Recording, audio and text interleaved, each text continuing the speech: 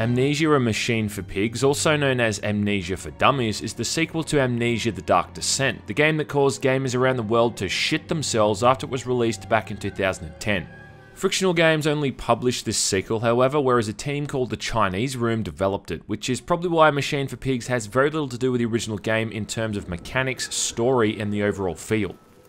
The basic setup is at least the same. Your character named Mandus wakes up dazed and confused, with his memory wiped, having no recollection of recent events. As you move through the game world and complete the campaign, more and more clues are revealed, and just like the first game, Mandus finds out he's involved in some evil and twisted stuff and has to come face to face with his sordid past.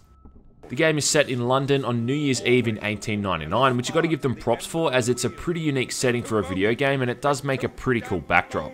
Mandus is supposed to be some kind of wealthy butcher or industrialist, and he gets a mysterious call from the engineer of the factory saying his two sons are being held captive deep inside the machine. It all seems a bit fishy, and of course it is, with things not really being what they seem. The children weep in the darkness, and the floodwaters continue to rise. From that point, you're off on your mission to rescue your sons from the bowels of the machine, or something along those lines, but as the truth is slowly revealed, things take a bit of a sharp turn, and the goal of the game changes entirely.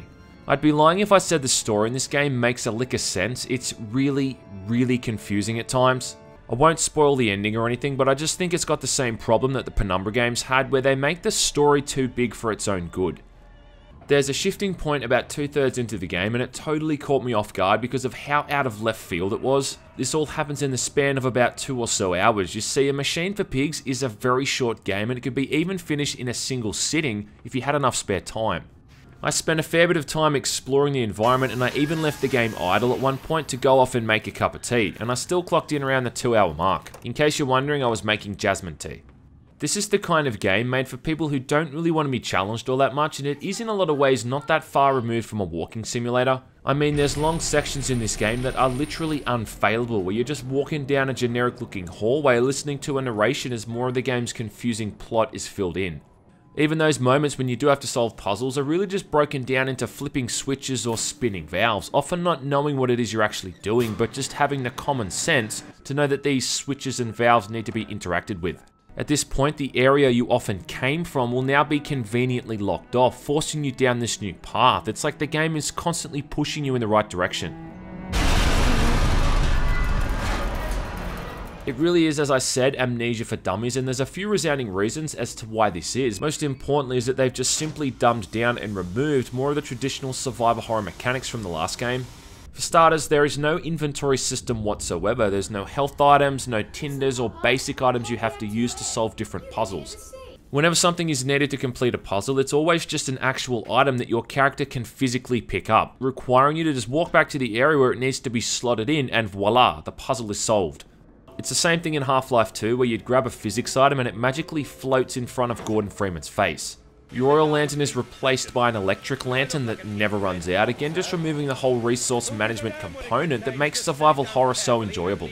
Well, how about how the whole sanity system from the prior game, something that made staying in the darkness for periods of time damaging to your health, has been completely removed as well. Mandus now even has regenerating health, which whilst being slow, kind of removes any real sense of threat entirely. The only enemies you encounter in the game are man-pigs, or pigmen if you will. These things are utterly stupid, perhaps intentionally, and you genuinely have to purposefully make them detect you. Even if you are seen, it's incredibly easy to just run away, bunny hopping around to prevent them from hitting you, and eventually they'll just give up. You can stare at them for days on end as well without having to worry about being detected, compared to the first game where Daniel would start having a goddamn nervous breakdown if he stared at one of the gatherers for more than a few seconds. I suppose crouching makes you more harder to be seen, but the game just never tells you or explains how the stealth actually works. So I just found myself running past them or crouching and kinda hoping for the best. If your only enemy type in the game is trivial in terms of the threat they pose, then that's a pretty big deal. More so if it's a horror game where your character is unarmed with no means of defense. They're only encountered in the game about 4 or 5 times, at least 4 or 5 times where you actually have to avoid them, and as I said, you often have to be going out of your way on purpose to have them detect you. There's one area later in the game where I died a couple of times only because it was an entirely new enemy type and the game didn't give me enough time to adjust to what the hell was happening. I'll give them credit though, the design for these things is pretty unsettling, but they really shit the bed with this because of how utterly unintimidating and non-threatening they are. Oh, God. It's a big man! A big man! Aside from the gameplay itself, you've got the presentation, something I'd argue is often more important than the gameplay in a horror game, simply because a good atmosphere can carry crappy gameplay, as a game like Call of Cthulhu is a good example of. Did I pronounce that right? Are you happy? Well, the presentation is a bit of a mixed bag. The game runs on the same engine used in the first Amnesia game, which is Frictional Games' HPL engine, in this case HPL Engine 2, and it doesn't really look any better or worse than the first game. I'd say it's about on par if anything. The problem is the overall image is very dark and lacking a lot of detail with the lighting and textures. A lot of the areas that I think are trying to be atmospheric and gritty have no contrast between the darkness and the light sources, making everything feel very murky. It's not like the game was being made for consoles, and it's a bit of a shame that the visuals haven't really improved all that much. On top of that, it also runs like shit. I'd say it runs even worse than the first game, which is kind of unacceptable considering how neck and neck they are visually.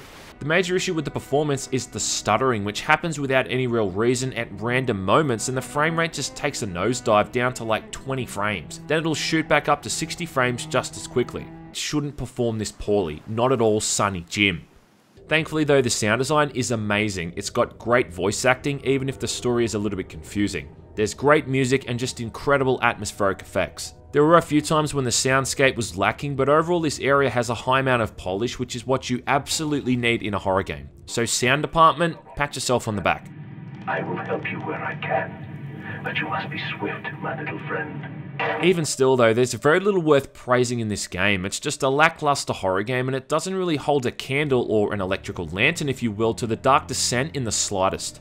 It's really aimed at people who don't want a challenging horror game, one that will maybe give them a couple scares, but it is pretty casual for the most part, and this kind of trend is what I really think continued with Frictional Games' latest game, Soma. Another game that I felt was just a dumbed down Dark Descent. The Chinese Room are the same people who created Dear Esther, the game that is literally just about one man walking around an island listening to dialogue, so I'm not at all surprised. If you want a creepy game set in a pseudo-steampunk setting, then maybe go play Bioshock or something like that. Amnesia, a Machine for Pigs, is only likely to elicit the odd shriek of surprise as opposed to the blood-curdling horror of its predecessors, The Dark Descent and Penumbra. It's a big man!